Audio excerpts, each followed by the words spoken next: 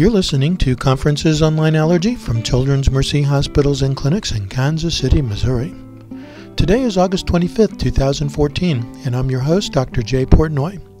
Our topic today, human asthma pathogenesis. Our presenter is Dr. Lanny Rosenwasser. He's president of the World Allergy Organization and professor of medicine at Children's Mercy Hospital in Kansas City, Missouri.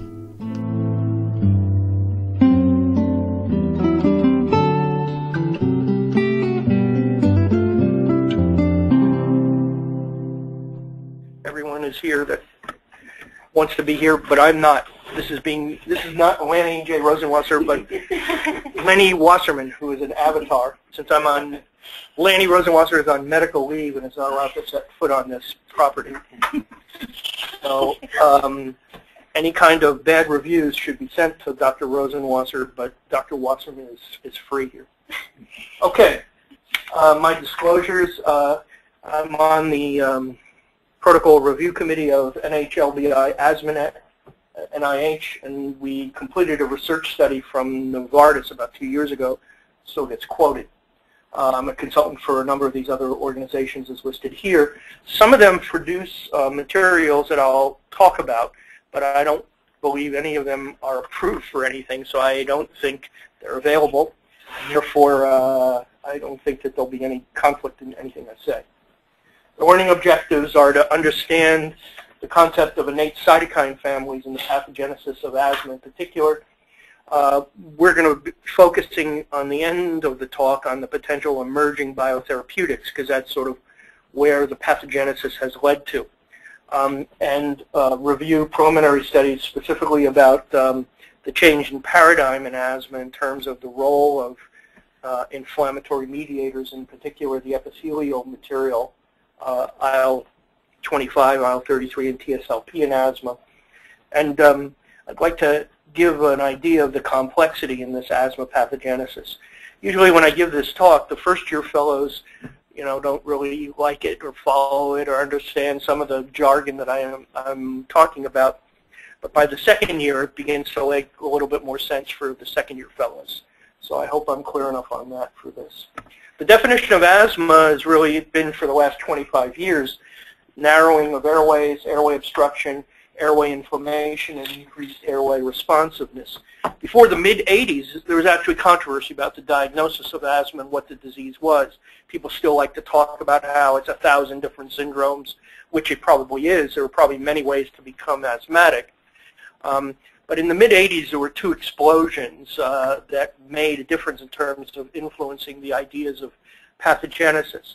One of them is that pulmonologists, for the most part, became aggressive in sampling the airways. It used to be before 1980 or so, pulmonologists would never bronchoscope an asthmatic for fear of triggering status asthmaticus. So no one really knew the pathology or the immunopathology of asthma, which became a very important aspect of research that developed. The other explosion was in the world of immunology. It became clear that there were a certain set of immune responses, predominantly called Th2 type responses based on the type of cytokines made by the T cells that get activated in this response. And it was clear that in asthma and in other allergic diseases, this Th2 compartment was a critical compartment. Not so much the allergists, but the basic immunologists have now moved past calling it Th2 immunity or inflammation. It's now called type 2 inflammation and immunity. So when you read the most up-to-date papers in Nature Immunology or Immunity or some of the Journal of Experimental Medicine, the leading edge kind of basic research models and sources of articles relating to allergy and asthma on an experimental as well as on a translational level. Type 2 inflammation is how this Th2 is now referred to. I haven't changed the name on my presentation, but I'll emphasize it again as we go through some of these things. But needless to say, these four parts were adopted by all parties interested, ATS, Quad AI, NHLBI, NIAID, and the development of the NIH guidelines, predominantly through NHLBI, through the National Asthma Expert Plan that first emerged in the late 80s, and there's been 3 or 4 iterations of these NIH guidelines. The last one was in 2007, as I'll mention, and that was really the endpoint of one of the ideas of the pathogenesis of asthma. The immunohistopathology that developed from the more aggressive sampling of airway lavage cells and biopsies was that there was denudation of airway epithelium, collagen deposition beneath the basement membrane, so not only the muscle part of the airway bronchi, but the actual structure of it was changed by collagen deposition. There was inflammation with mast cell activation locally and edema, and inflammatory cell infiltration. Obviously, eosinophils are probably the primary cell that most people identify with this process, but Th2-like lymphocytes play a role as well. And neutrophils in certain subtypes or phenotypes of asthma play a significant role, maybe not the most or the most general forms of asthma, but neutrophils contribute to the inflammation, as do many other cells. We'll highlight some of those issues in the next few slides. But this became the major immunohistopathologic characterization of asthma. And with it was this concept of the airway thickening and the thickened smooth muscle leading to obstruction, and also hyperresponsiveness. So exercise or cold air or methacholine or cholinergic agonists can cause further obstruction of a sensitive airway. And that's the 4th characteristic of the definition of asthma, and probably the most important one when you actually think about what the response to treatment is and really what symptoms are as you go day by day with patients with asthma. The airway remodeling is airway wall thickening, as I just mentioned. It's easy to see in high-resolution CTs of the lung if you do it in an asthmatic, which in a difficult asthmatic should be something that's part of a workup. There's subepithelial fibrosis, increased myocyte mass, and it's not only activation and multiplication and proliferation of smooth muscle, but there's actually recruitment of fibroblasts to become muscle-like cells, myofibroblasts, that are part of this remodeling process. And in the transmitting bronchi that are involved in asthma, there's significant increases in mucus glands and mucus metaplasia, so there's excess production of mucus to go along with this obstruction. And all of that is a consequence, presumably mostly of the inflammation, but it also may relate to the underlying genetic susceptibility that any individual might have when they develop asthma, because there is significant genetic contributions. The concept of airway remodeling does have a physiologic consequence, and I like thinking about this because this helps me put the whole context of how we deal with asthma. Not so much in pediatric asthma, where remodeling is less of an issue, but when you see adult asthmatics who've been battling asthma for 20 or 30 years, on and off inhaled steroids with and without exacerbations, very often when they reach the age of 50 or 55, they have what's known as irreversible or only partially reversible airway obstruction. And this is one of the big conundrums in respiratory medicine. Do they have really asthma, or are they a COPD patient who has a little bit of asthma and hyperresponsiveness, or both? Are they both related? Michael Holtzman over at WashU in adult pulmonary thinks very much that there's the same susceptibility in young asthmatics and the individuals who develop COPD to airway obstruction, regardless of how they get there. And that it's less related to allergens and eosinophils and maybe more related to epithelium and viral insults and other toxicological insults, perhaps like the ones David Bernstein mentioned in the previous colon.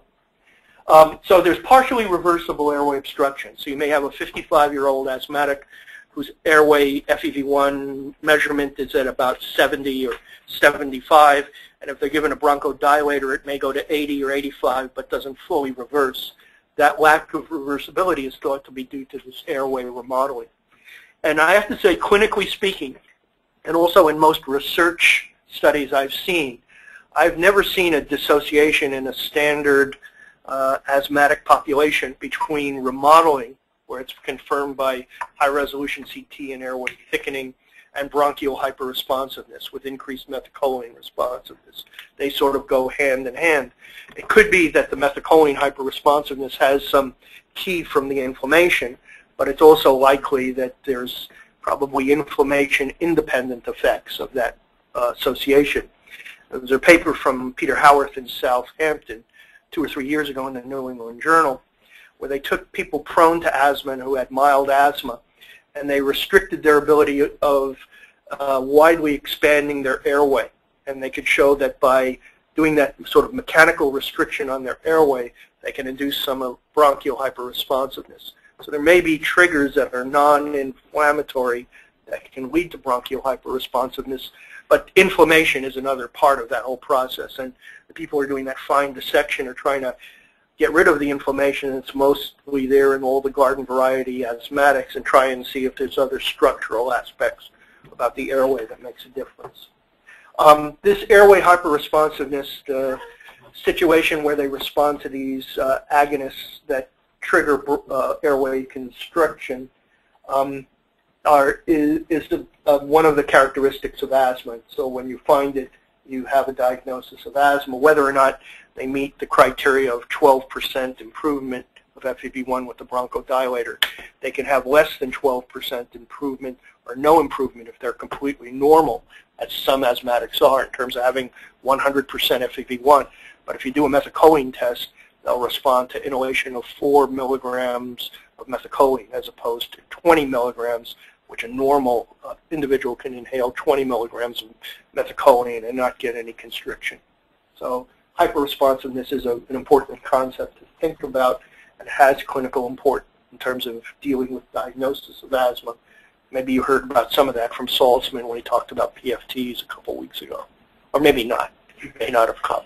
He may not agree with me. I don't know. Yeah, he had to skip on us. Yeah, he had got tied up. He'll be rescheduled now. I see. So I can be Salzman's avatar also. Maybe he's on medical leave and wasn't allowed to step into the building. I don't know. Anyhow, the other point about remodeling that I like to think about too is we all reach the zenith of our FEV1 capabilities, the ability to blow air through our airways at about age 20. That's when it's got the highest level in terms of millimeters of airflow per minute. When you reach age 20, unfortunately you start to fall off till you get to my age where it's pathetic, I'm sure. But you lose a couple of millimeters a year. It's not a huge loss and it's imperceptible, but that's part of the aging of your lungs. So it brings up the concept that maybe hyperresponsiveness in asthma is related to aging. That's another link in asthma. That's an important biological thing that's intriguing to think about. Most of these things I find interesting to think about. Everybody else thinks are irrelevant or not important, but I think that someday people might change their point of view about some of that. So at any rate, when you're normal, you lose 38 or you lose 22 milliliters of your FEV1 per year each year as you go on. If you have asthma and you're this is in non-smoking healthy adults who lose 22. If you're an asthmatic, even under good control, you tend to average a loss of 38 mLs per year. So their lungs are not the same as normal lungs, independent of smoking, because these studies were done with non-smokers. So it's an important difference, and it's worth remembering that some of it may be that subpopulation of people who get to partially reversible airway obstruction when they're 50 because of remodeling or whatever reason. There's a lot of explanations. I don't want to get too much like Tom Platts-Mills and speculate too much, but this is always a favorite slide of mine because it reminds me of the importance of following these kinds of processes. Now, as of 2007, when the third expert panel report came out reiterating the fourth NIH guidelines, and the last one because they've run out of money to do these kinds of things, and the NHLBI isn't so interested in doing this or repeating it.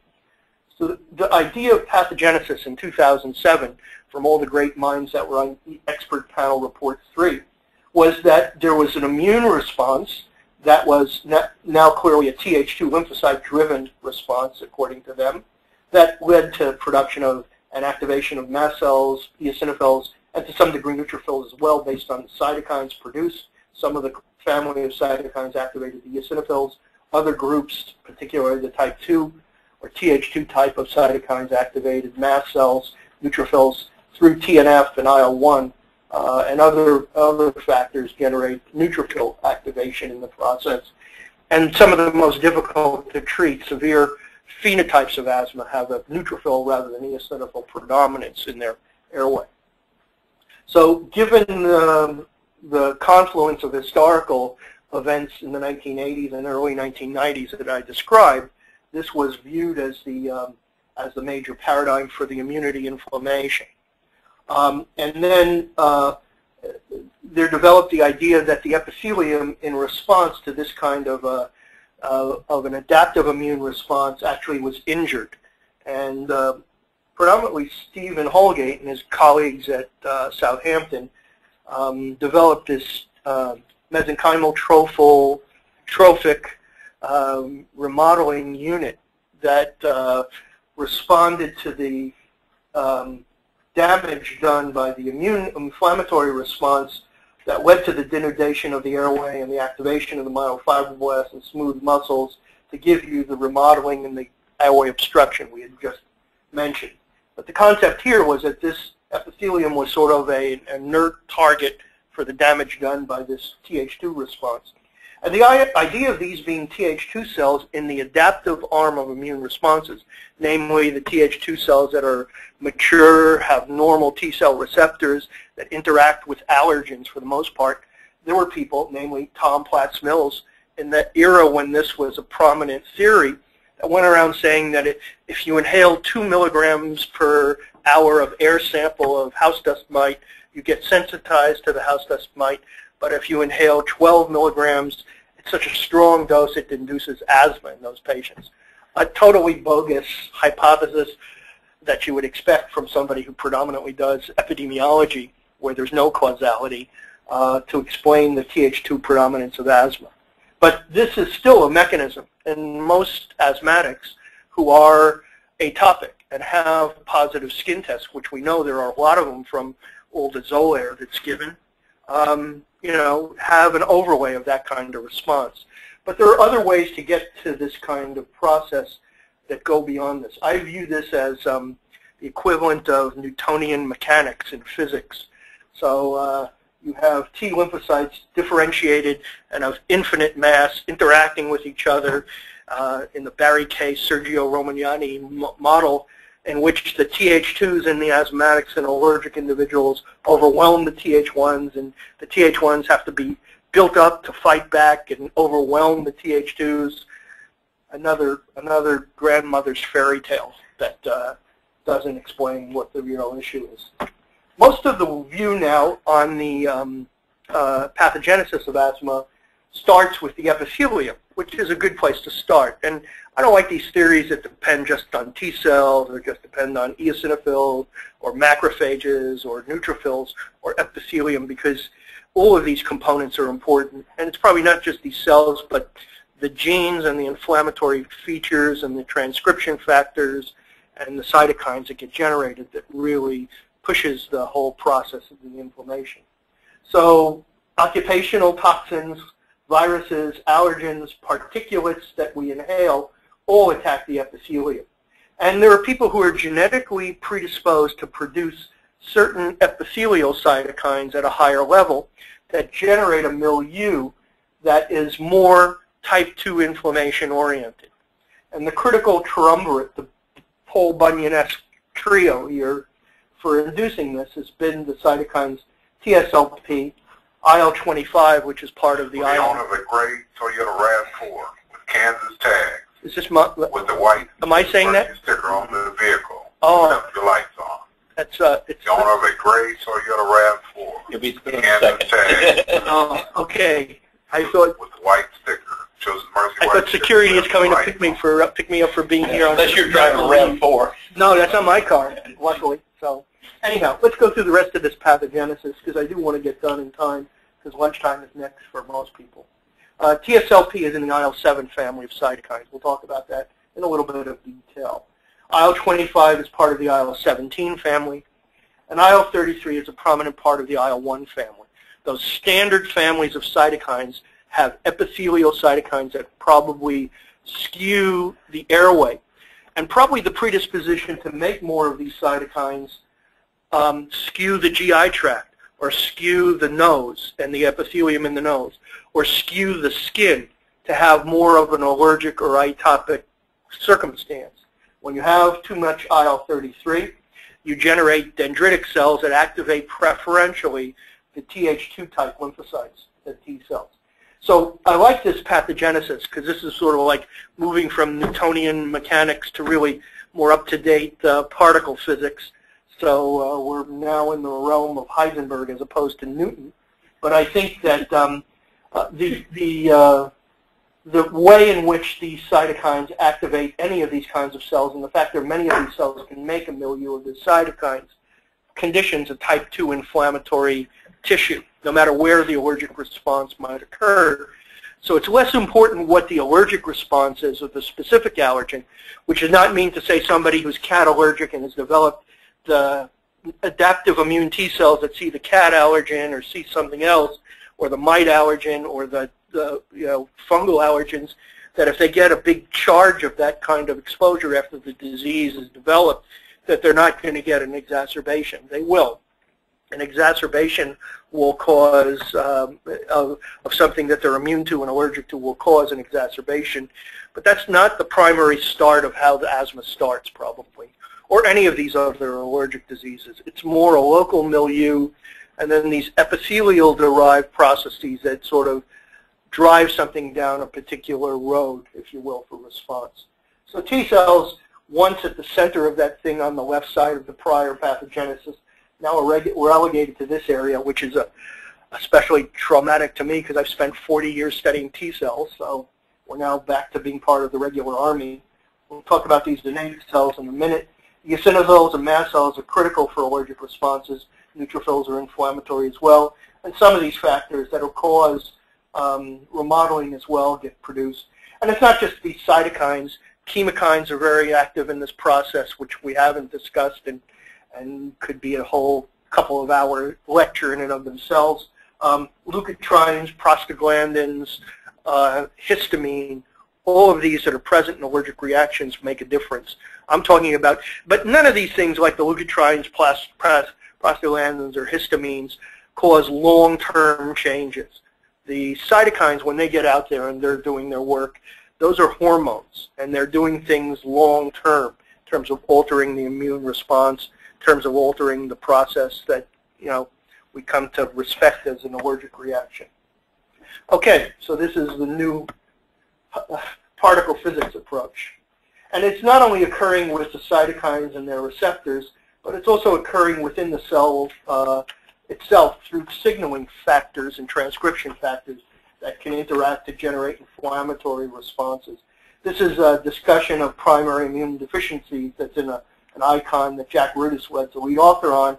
It's also in the Journal of Clinical Immunology, not the JACI, because it got rejected from there. The interaction of things like IRAK4 and NEMO and NF-kappa B and AP1 all generate inflammatory signatures that lead to more cytokine synthesis.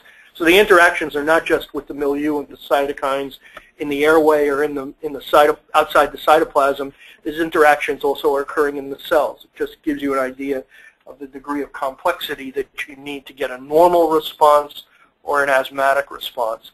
And so it's not surprising that with an agent that blocks one class of things that you're going to maybe not get a huge effect or whatever. Okay, T cells I think are at the portion of this immunity that's important in type 2 inflammation. We've been talking about the Th2 cells.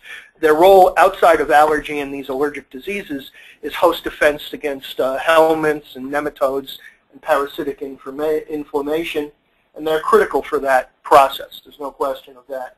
They're critical in host defense against leprosy and other infectious diseases beyond parasitic infectious disease. Type 1 cells are important for generating immune responses against foreign agents, as are Th17 cells in terms of host defense against bacteria, fungi, etc. But they also, both Th1 and Th17 can mediate the autoimmune response. So those agents that direct themselves to Th17 and Th1 are agents that autoimmune intervention has developed. These Th17 cells are not only important in host defense, but they also are important in allergic responses, because one of the IL-17 family of proteins is an activator of type 2 inflammation, which we'll talk about in a minute. So Th17 cells are present in asthma and can be playing a role in asthma besides these other circumstances. And there are different cytokine milieux and transcription. EVS contact security, EVS contact security. That's not me. EVS contact security. I think they're closing in. They probably heard I'm here. So if anybody asks, I'm Lanny Rosenwasser. Interferon, better take this off. Interferon gamma and IL-12, T-bet and STAT4 are all critical for producing Th1 cells. The IL-4 alone, in the absence of its partner IL-13, is critical for Th2 cells. So that's one of the factors that differentiates IL-4 and IL-13. IL-4 is important for getting Th2 cells. IL-13 does most of the things IL-4 does that activate many other inflammatory components of the allergic response. Th17 utilizes TGF-beta and IL-6. So actually blocking IL-6 has been used as a strategy to block Th17 cell activity. Some of those studies have started to be done in asthma, but they have been done in psoriasis and SLE and shown to be effective. The discovery in the mid-1990s of regulatory T cells, which were CD4, CD25 positive T cells that need and co-express FOXP3 with the transcription factor STAT5 and the influence of TGF-beta and IL-2, critically important.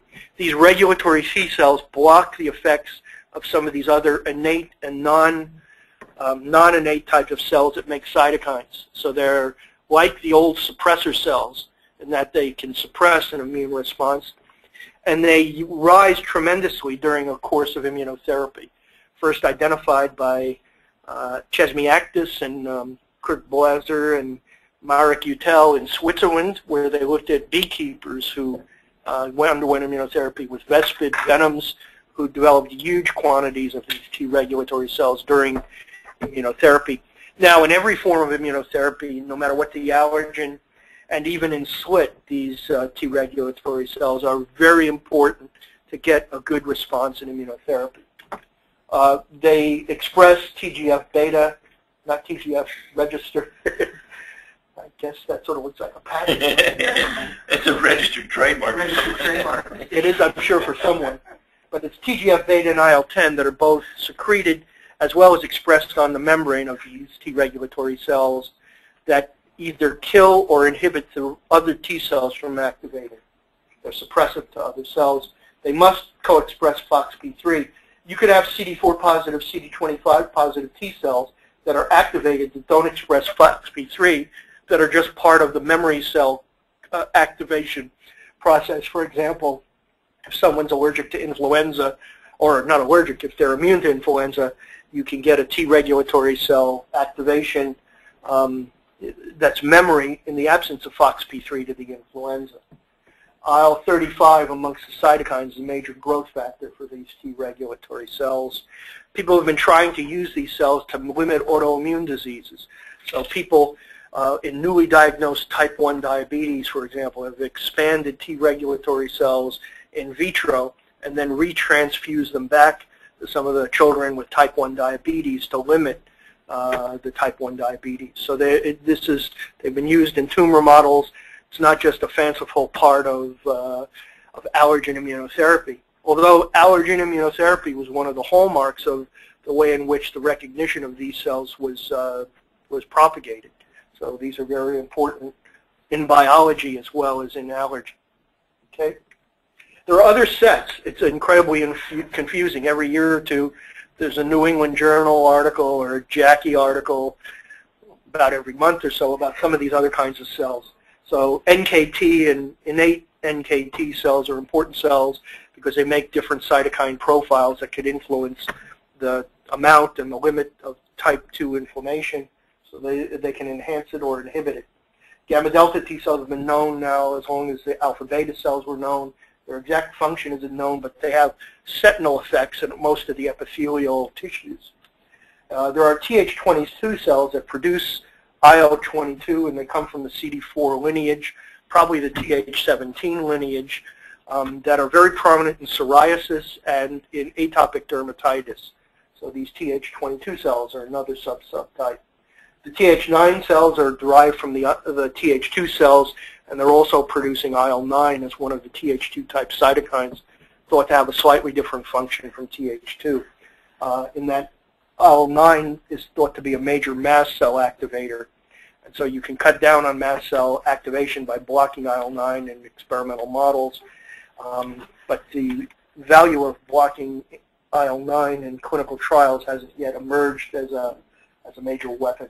And then there are follicular T cells within lymphoid tissues that aren't defined in any way with this circumstance in terms of their function. They've been defined in terms of the literature. The gamma delta T cells are the so-called double negative cells. So when you read a flow and they're double negatives but CD4 positive, they're gamma deltas. They have neither CD4 nor CD8 on their surface. Okay. What's come up in the past 3 or 4 years, this is kind of interesting. The basic immunologists have found out that there are other cells in the airway that are involved, and in other tissues, lymphoid tissues, GI epithelium, etc. And these cells were initially called noocytes because no one knew what they really were. But they now have an official name. It's called innate lymphoid cells. One of the other basic immunological advances in all of this is it was thought in the era of Romagnani and Barry Kay that these cells are terminally differentiated. So when you had a Th2 cell, it lived out its life as a Th2 cell. We now know that the tissues are very dynamic, and there are stem cells and precursors that make all sorts of cytokines in that milieu. So you can have a fully differentiated Th2 cell that differentiates back to a Th0 and could become a T regulatory cell, or could become a Th17 cell, depending on how it's stimulated with those cytokines and transcription factors. So it's a very complicated circumstance from that point of view. And the innate lymphoid cells now are grouped into 1, 2, and 3, depending on which cytokines they make. Group 1 make Th1 cytokines, Group 2 make Th2, and Group 3 make IL-17 and IL-22. So it's simple from that point of view. Anyhow, what I'm trying to do about this pathogenesis is to give you an idea of how complex it is. Several orders of complexity, more than we like to think about. We'd like to get a schema that identifies the epithelium and the Th2 and the different kinds of cells and figure that that's the end word. But it actually depends on the microbiome, the proteome, transcriptome, and genome, and then the organization of tissues, organs, whole body, brain. It's not only neural control over these tissues from the local nerves, but your CNS could influence in hormonal ways the way in which the immune response can occur. And it also is not just at any one point in time. At any point in time, it's all 3 dimensions. So when we show a picture of IL-17 interacting with a receptor, it's not just on a cartoon. It's 3-dimensionally how it has to work. So the antibodies and the drugs have to block that 3-dimensional interactions at a cellular level for it to have an effect. And there's a 4th dimension involved. I hate to be too physics-oriented. Maybe I'm doing this for Jay. He's probably not listening because he's on telemedicine, but he's a big fan of physics, I guess. And this is my physics deposition here. But, you know, 4th dimension is important as well in that what you have at time 0, or the process, what you have at age 0 or prenatally, changes in time. And exposures and other factors that are not easily comprehended right off the bat might be very important during the developmental or 4th dimensional aspect of this process. Okay, well, it's not as if just the pathogenesis is complex and hard to get your brain around. Expert panel 3 had a 6-step approach to the therapy. So it's not as if the therapy is well delineated for all these different endotypes and phenotypes that have been developed in clusters overweight women who are past menopause, who have a lot of neutrophils in their airway, or some with a lot of eosinophils. The people in Leicester in the UK and the Severe Asthma Research Program in the US have gone to great lengths defining 5 to 8 different clusters of asthmatics. And it's easy to understand some of them, the exercise and the aspirin-sensitive groups. But some of these other groups that are delineated may or may not turn out to be real endotypes. And how they respond to the different treatments is still up in the air as well. We all know the long-term controlling medications that are listed here, and the quick relief medications that are listed here as well. Anticholinergics have come under a lot of recent scrutiny because tiotropium, which is a longer-acting anticholinergic, has been found to be a bronchodilator. So in the individuals who don't respond to LABAs in terms of long-term control, some of them may respond to tiotropium. The studies are predominantly adults, so most of the indications about this are totally unknown in children with tiotropium. But I think in adults, especially the ones who don't make a good bronchodilator response, some of them are not going to respond to anything because they're remodeled. Some of them may respond to tiotropium, may have to do with their genetics. That's a simple explanation. It's probably much more complex than that. But there have been a lot of studies in the New England Journal the past 3 years identifying tiotropium as an alternative bronchodilator to the LABAs, especially since the LABA's got a black box. In allergy, we only have one biotherapeutic at this particular time.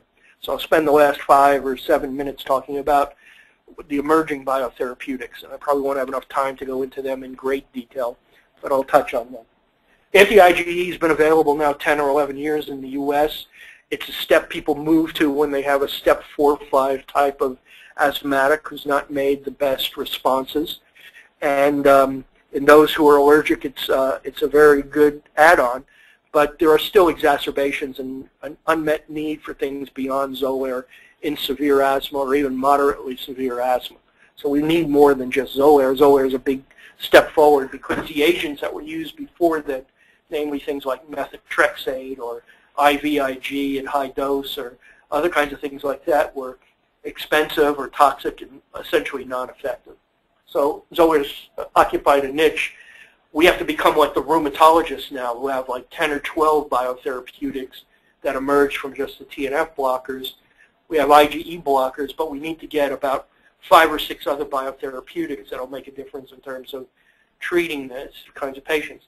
Because down the road, I think the way in which the asthmatics that are difficult will make their best response, if you have a combination of Xolair with an anti-cytokine antagonist, the combination of Xolair with something that directs IL-17 activity. So I think those are the ways of the future. The biotherapeutics for your practicing era are going to be the major treatment the next 25 to 30 years. Whether the pharmaceuticals like it or whether somebody like Jay likes it, there's no question of it. And the cost will have to be brought in line with what's necessary to treat that population of disease. That's happening in other disease categories. The cost of production of these antibodies are going down. There are going to be biosimilar biotherapeutics that are come on the market that are like generics that will drive it down as well. So these are going to be our therapeutic tools. So it behooves you to learn them, even if there are some people who drag their feet about it. And even if you don't like it, it's something you're going to have to use probably at some point in the future. For me, I don't know if I have 30 years down the line, but I think, but I'm thinking about it. So let's at least have that. There are emerging anti-IL-1 categories, anti-IL-5, anti-IL-13, anti-IL-17, and combination. There's one combination that's made a big splash of an anti-IL-4, anti-IL-13. And these are some of the other ones that have actually been tried. None of them have reached the market yet, but we'll highlight something with some of them. The anti-IL-5 agents have been very useful in the treatment of the hypereosinophilic syndrome and are used in that, even though they haven't been approved to it yet. Once again, highlighting one of the faults of the FDA. It's also effective in asthma, and some of these I think will be approved in the next 12 months without any question. Certainly the Mepo and Razlizumab. Benralizumab works a little differently on the IL-5 receptor, but also there's very promising preliminary information on it influencing asthma as well. IL-4 blockers alone have not been useful. There's one called Nuvance that many years ago was like Embro and never really made it past phase 2 trials. Pitrokinra is in that same category. Paclizumab is an antibody specifically just for IL-4. There are a couple of anti-IL-13 agents that are on the market, or not on the market yet, that will vie to be on the market. Lebrikizumab has made a splash because you could show that the individuals who are more prone to type 2 inflammation through the production of the biomarker periostin make a strong response to lebrikizumab. I don't think that's in my presentation, but if I ever talk about cytokines again to you, it'll come up. And the new fellows, you have not Harrison, that's internal medicine, a new Middleton. So I would recommend the cytokine chapter based on my presentation because it's very well written. At any rate, anti-IL-4/13 combination dupilumab has been shown very preliminarily in asthma and atopic dermatitis to be very useful. The other point I want to make about Xolair is the asthma indication is useful, but it works even better in urticaria for whatever reason. At least very preliminarily, it looks to me like it's a better fit in urticaria. So dupilumab also works in atopic dermatitis, whereas Xolair doesn't. Dupilumab looks very promising in asthma. There's an Amgen antibody, AMG 157, that's directed against TSLP that is in early trials. Got a paper in the New England Journal. Oh, TSLP is thymic stromal lymphopoietin. It's an epithelial cytokine in the IL-7 family. Activates cells of innate immunity, dendritic cells, mast cells, monocytes, CD34 progenitor cells, and innate lymphoid cells. It skews Th2 expression and type 2 immunity as in the new lingo. And expression correlates with asthma and airway severity. Genetic variants have been associated with atopic asthma and airways hyperresponsiveness. There was a paper from Paul O'Byrne and Gail Gavreau in the New England Journal, I think in May or June, that demonstrated that the anti-TSLP blocked the late phase response with an aeroallergen challenge. So there's reason to believe that TSLP therefore might work as a, anti-TSLP might work as an agent. IL-1 and asthma and allergy, we've published a lot in this area. We started it by cloning IL-1, but we showed that asthma, airway, macrophages and lavage had a lot of IL-1 beta in asthma, and that IL-1 directly activates CD4, Th2, and Th17 cells in papers that have come out with more sophisticated measurements of CD4 T cell activation, and there the references are all there. The extended IL-1 family of inflammatory cytokines include IL-18, which has a shared receptor in genetics, IL-33, which you'll hear a little bit more about, you've already heard something, and IL-37, which appears to be an antagonist for IL-33. In fact, IL-1 alpha beta and IL-1 RA, these were the agonists for inflammatory effects, and IL-1 RA, the receptor alpha, was the antagonist. And there's another pod, IL-33, IL-37, and a couple of these other ones where indeed it looks like an agonist and then natural antagonist.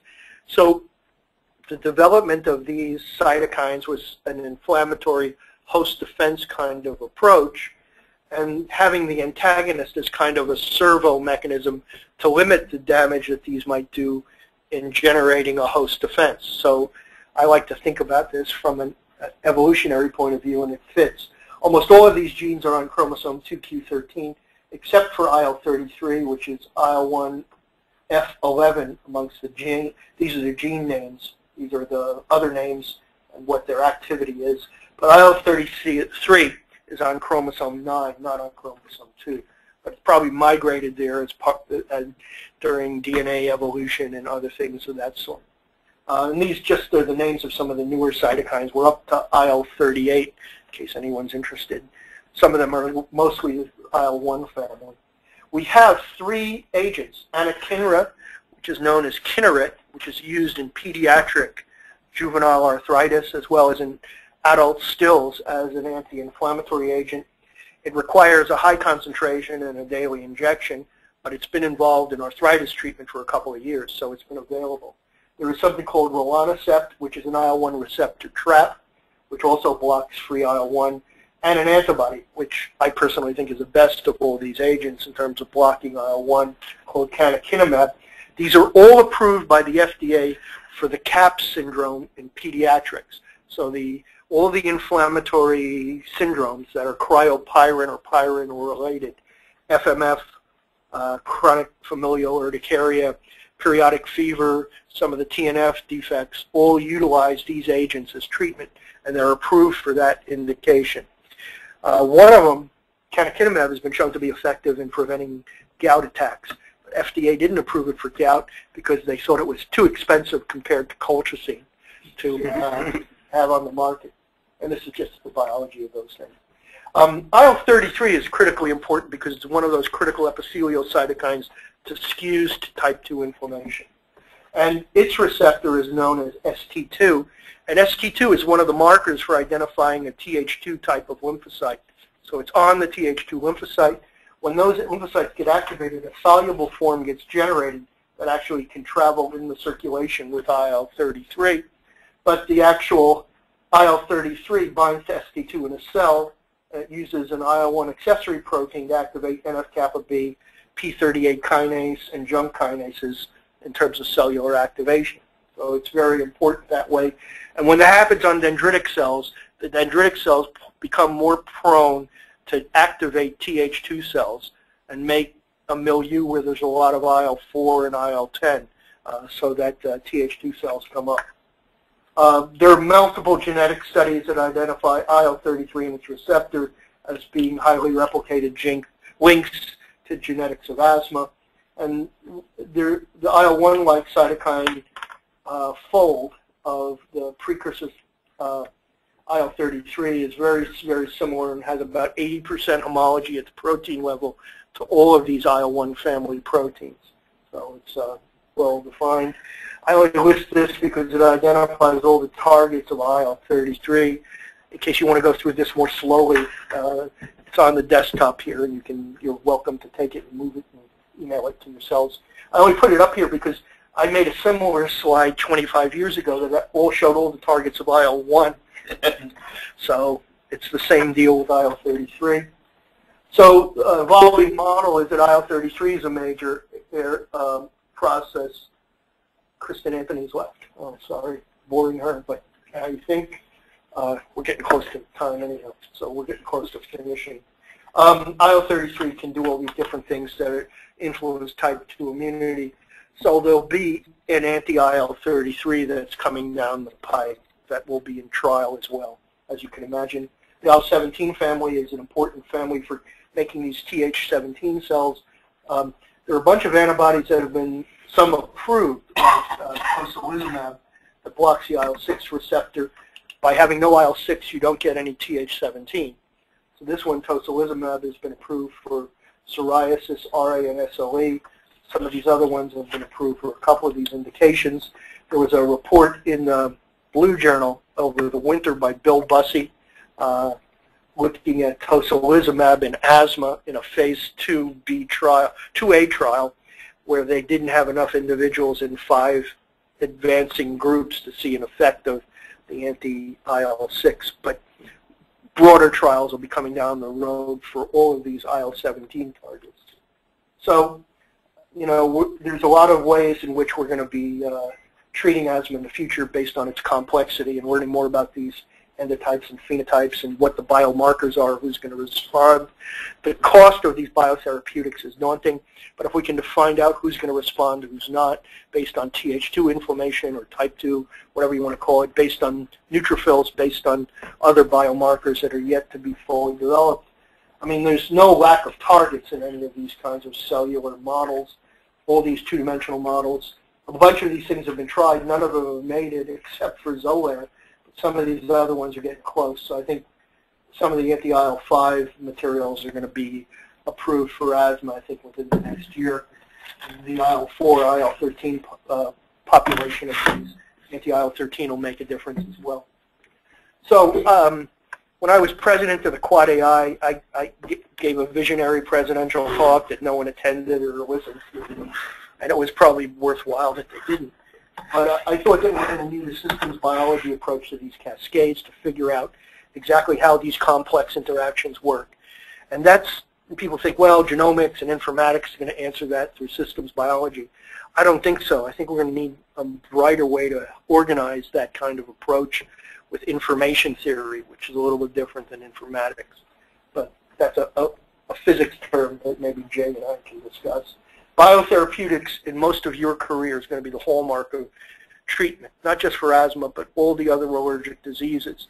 Even if steroids are dirt cheap, these things are going to be proven to be better.